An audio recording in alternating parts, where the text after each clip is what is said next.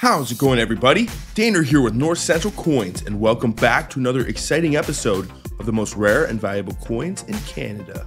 Today we're going to be discussing a rare Canadian quarter heir from the year 1999 that you probably had no idea even existed.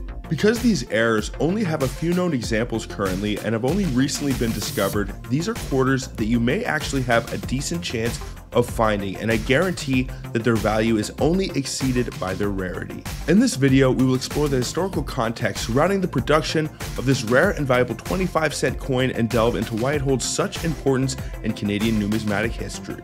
Additionally, we will discuss any distinguishing and identifying features, its significance among collectors, and also the potential value if you happen to own or find a legitimate example. Before I do get into this, I would really appreciate if you guys would smash that thumbs up, subscribe if you're new, and also ring that bell notification so you can stay up to date with my new content as it is being released. And make sure to stay to the end of the video if you would like to find out how much you could actually get for this coin if you own or find one. And then without any further ado, what do you say we get right into it and discuss the Canadian 1999 September Overstrike quarters. Let's get it, guys.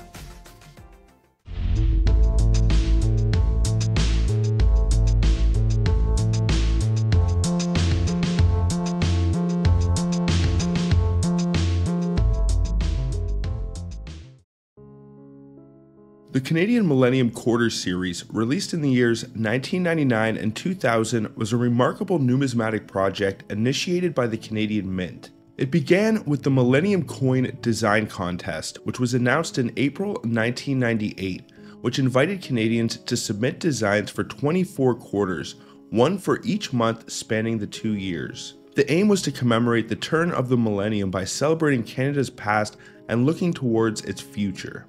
The series was divided into two parts. The 1999 quarters were designed to reflect Canada's history, while the 2000 Millennium Quarters looked ahead to the future. Each of these different coins bore a unique design representing a particular aspect of Canadian heritage or culture. The 1999 quarters were labeled with the retrospective month of issue and showcased various themes significant to Canada's past. These included the country's growth and development, its natural wonders, and its cultural diversity. The designs ranged from depictions of historical events to symbols of Canada's natural beauty and the contributions of its Indigenous peoples. Following the success of the 1999 series, the Canadian Mint continued the project into the year 2000 with a focus on themes representing Canada's future. These themes ranged from technological advancements to social progress and environmental stewardship. Upon release, these coins were widely circulated and became cherished collectibles, appealing not only to numismatists, but also to those Canadians eager to commemorate the milestone of the new millennium. The series captured the imagination of the nation and served as a reflection of Canada's identity and aspirations as it entered the 21st century. The Canadian Millennium Quarters series is a true testament to the Mint's commitment to commemorating significant moments in Canadian history and culture through the artistry of coinage. It remains a cherished part of Canada's numismatic history, offering a glimpse into the country's past and also hopes for the future. Now, what do you say we get into the coin that you guys are all here to find out about? The 1999 Canadian Millennium Quarters series included a rare heir known as the September Overstrike, although it's more accurately described as a die clash. This heir is characterized by an unusual counterclash die mark on the reverse side of the coin, specifically affecting the extreme right of the child's triangle in the Through a Child's Eye September design. Counterclash marks can also be visible in some of the other surrounding areas, but are much more lighter, and you will typically find the main die clash in the center of the child on the right side of the reverse of the coin.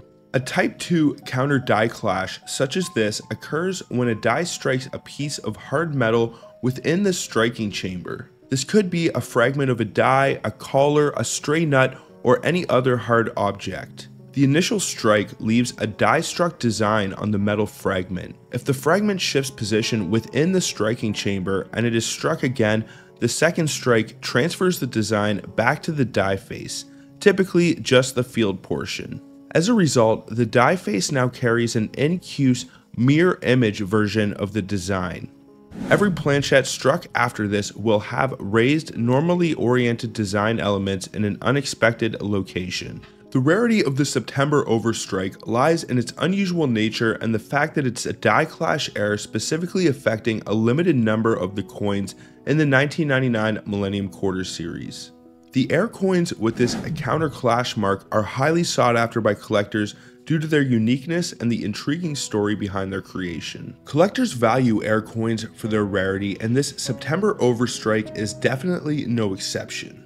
These coins often command higher prices in the numismatic market, especially among those specializing in air coin collecting. The specific design and theme of the Through a Child's Eye September quarter makes this air particularly fascinating to collectors, and it adds an extra layer of interest to an already distinctive design. So anyone out there who has a birthday in September and is into coin collecting may be extra keen to acquire one of these. Identifying the September Overstrike air in the Canadian 1999 Millennium Quarters series involves recognizing specific characteristics on the reverse side of the coin, particularly in the design element representing the Through a Child's Eye. Now here are some of the key features to look for to identify this Overstrike or die clash air. Counter clash marks.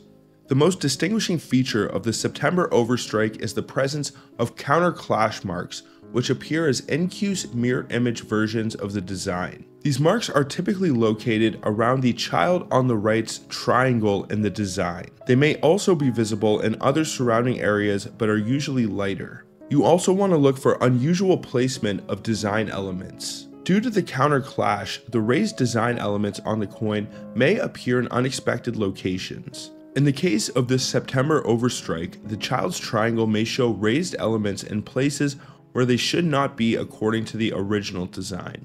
Comparison with normal coins. To confirm this error, it's helpful to compare the coin in question with the normal version of the September Millennium Quarter. This allows for a side-by-side comparison to identify any differences in the design, particularly the placement of the design elements or the absence or presence of these counter clash marks in the small triangle on the child on the right side of the reverse.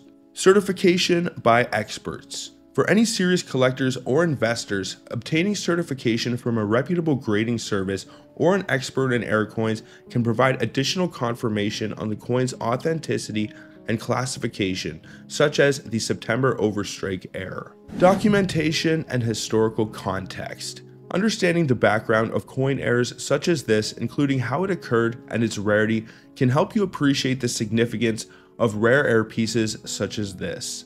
This information can be found in numismatic literature, online forums, or through reputable dealers, but if you guys would like to find out more about Canadian coins, I definitely suggest that you go check out my website, northcentralcoins.com. I have my coin roll match for sale on there, as well as weekly articles that are updated, and if you want to find information that is not necessarily here on my YouTube channel, then I definitely suggest you go check that out. Now, some of the details and specifications for this piece, if any of these are off, it may indicate that it is not an authentic example. The overall mintage figure for the September 1999 Millennium Series quarter is 31,077,650, and the Overstrike air will be within that. It is composed of 100% nickel. It has a die-axis in metal alignment, as is the standard for most Canadian, British, and Australian coins. It has a weight of 5.05 grams and a diameter of 23.88 millimeters. Now, as we get into the values for the September 1999 Overstrike coin, it does have a low-end premium. You're not going to get rich off of finding one of these in a beat-up shape, but I would say if you find one and it's at the bottom of the Sheldon scale, you can still probably get anywhere from $5 to $10, especially if it has very noticeable die clashes where it should, which is within the triangle on the child on the right side of the reverse of the coin. But if it can score around the AU50 mark, it can be worth around $25. Now, as we start to get into the MS range, this coin can be worth around $85 for an MS62, and the highest auction record that I was able to find is $300 for an MS64. If you're able to find one out of an uncirculated roll and it scored any higher, I don't doubt that you could easily get anywhere from $500 to $1,000. That might be one of your best chances to find one of these at this point. It's just to buy some uncirculated rolls of these September 1999 quarters, bust them open, and if you have just a few of these die clash errors, then you have hit the jackpot. But the good news about these errors is usually when you buy an uncirculated roll, Either all of the coins inside will have them or none of them will. So it is a bit of a gamble, but definitely an interesting one to take in the world of coin collecting. Now, what do you guys think about the 1999 September Overstrike Canadian quarters? What would you do if you ever found a legitimate example, or if you ever have found any of the coins that I discussed in this video? Please let me know down in the comments. I would love to know. Also, I would really appreciate if you guys would smash that thumbs up, subscribe if you're new, and also ring that bell notification so you can stay up to date with my new content as it is being released. But I think that is pretty much going to do it for this one, folks. So until the next one, everybody, peace out and have a good one, y'all.